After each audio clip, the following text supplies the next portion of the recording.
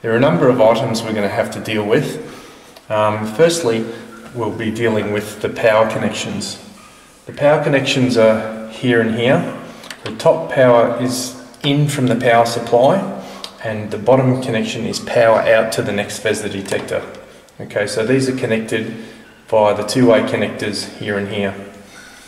After the power connection, we're able to plug a USB cable into the detector. This USB port is up here on the top right, just like so. We also have, above the USB connector, we've got an Ethernet port. So the Ethernet port is located at this point here, and I'll bring an Ethernet cable in through the top of the detector, through one of the knockouts that it's taken out, and I can plug my Ethernet port in this way. Okay. So after the Ethernet port, we've got a Wi-Fi module down here, which we can enable with programming. Now the VESDA network is the next part that we need to interface to the detector. Here I've pre-wired some VESDAnet cables.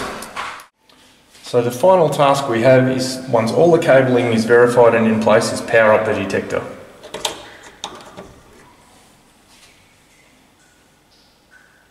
Then we can watch the detector boot up and commence all of our test procedures. Okay, so to summarise the connections, on the top here, my VESDAnet communications ports A and B, and my Ethernet cable. I've chosen to bring those into the detector from the top, separate from all of the power and relay connections. So through the bottom here, I've brought my two power connections, power in, power out.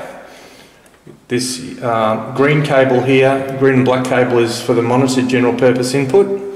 And these two red cables here coming in the bottom are my relay contacts, which interface to my fire alarm control panel.